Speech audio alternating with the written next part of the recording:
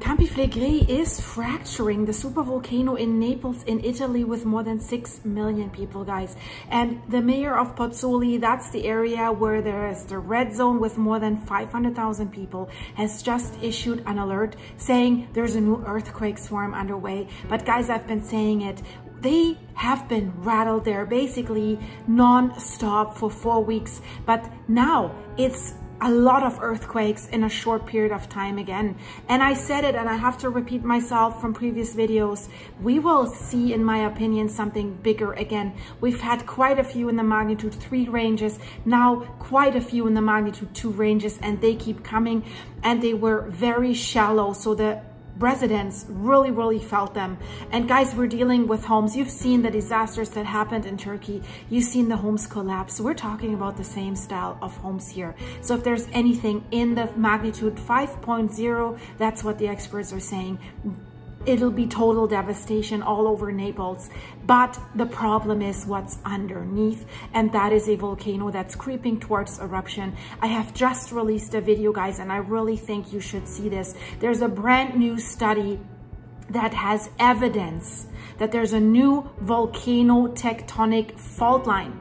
And this is right underneath the volcano, and that is cracking the already strained surface, and they think it has reached or is about to reach the point of no return, the maximum elasticity. So this could give magma a way to the surface. It's absolutely scary because they have looked at the earthquakes, and the earthquakes have intensified since 2023, escalated from year over year, with this year many over 4, with the highest magnitudes ever recorded, 4.6 to 4.6. The earthquakes are lining up and forming this fault. Watch the video in the end screen, but let's have a quick look at that earthquake swarm. Look at this. It's just happening. 2.0, 1, 1, 1.1, 1.3, 2.1, 2.1, and bigger magnitudes, but these are only the ones above magnitude 1. So we have way more.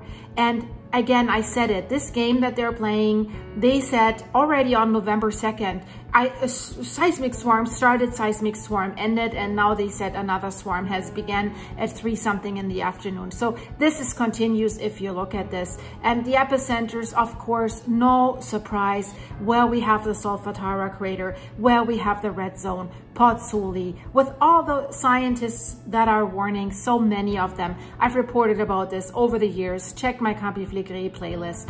Evacuate, that's what they want to do. They're begging, at least evacuate the red zone.